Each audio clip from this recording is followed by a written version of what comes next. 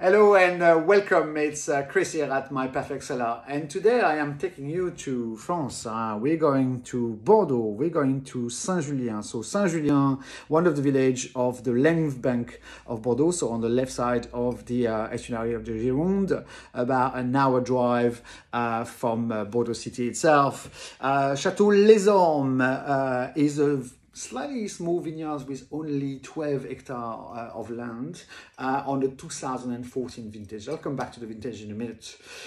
This is a Cabernet Sauvignon blend led with about 60% of it and 40% of Merlot. The evolution and the aging is about classic of 2 years in barrel with about 30% only of new. Again, not to have that massive footprint and the spices that can and the kind of caramel and vanilla that sometimes you find some wines that have been heavily oak-aged.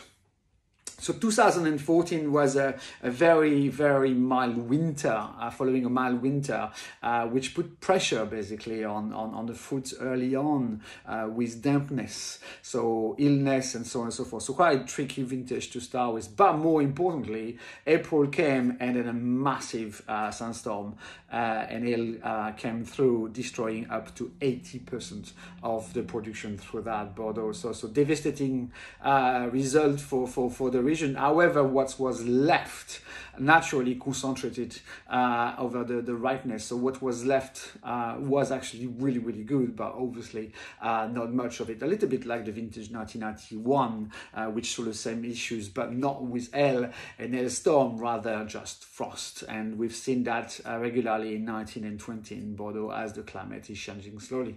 Anyway, this translates well into the quality of the wine, but obviously with 8 years of evolution, it's showing, which, okay. So on the nose, you got a dark garnet on the kind of core and the rim. So again, this is an evolution side.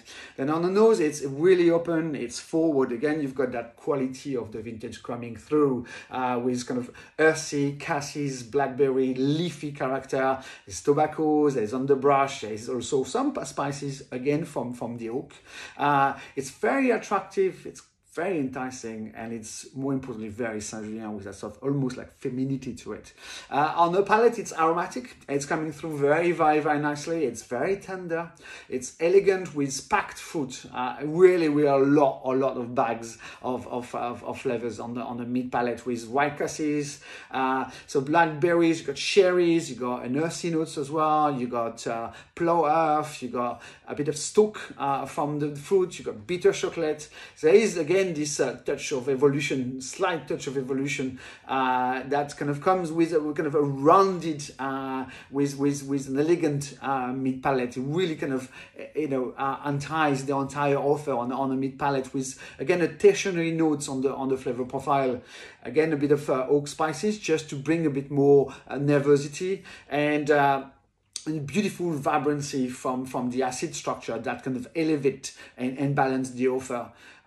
Very long finish on earthy notes and evolution again. So one of those wines that you actually pull a cork and sit down and pull and pour, don't decant. 16 to 18 again to give the chance of wine to kind of open up and not too hot, otherwise the alcohol will rise. Even though this is a 12.5 alcohol, 13% of alcohol, so quite a limited amount. But yeah, 16 to 18 is really always a good point temperature for red wine, as you know.